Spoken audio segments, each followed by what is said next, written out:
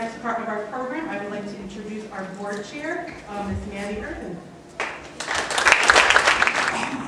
A father wanting to do something different with his two sons, ages 4 and 5, wanted to expose them to a different kind of eating style as opposed to just McDonald's and Burger King.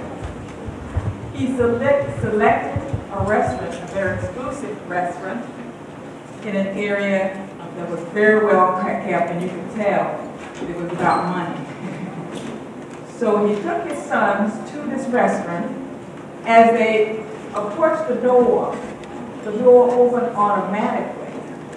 So this frightened those two young boys because they'd never experienced anything like that before. But they took it in stride and went in, and shortly after that, they decided they wanted to, for entertainment, they go to the game room. When they went to the game room, the door that they approached was a sliding door. Again, they were not used to that kind of door to be open for them. The last door that they approached was a door that we're used to having. They struggled to get to the handle to open that door, and they were not successful.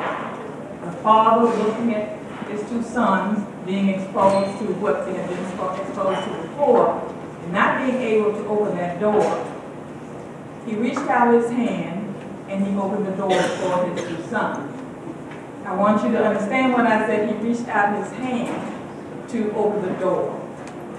Your presence here this evening, as well as your donations and your volunteering time that you do with the agency, is the hand that the Broome County Urban League needs to supply.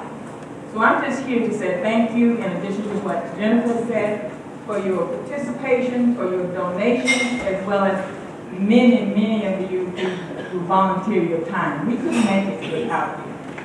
I'm supposed to introduce our board members, but some of them either going to be late or they're out of town, but I'm going to name them, call their names off paper. Larry Parham, Rhonda Hunter, Carl Boyle, Glenn Small, Ike Sutton, Ruth Coughlin, and Andy Morrison. These are very busy board members, and I can tell you that their desire was to be with us this evening, but because of other responsibilities, either being out of town or whatever, they were not able to make it. Thank you again for your presence and your donation and your volunteers.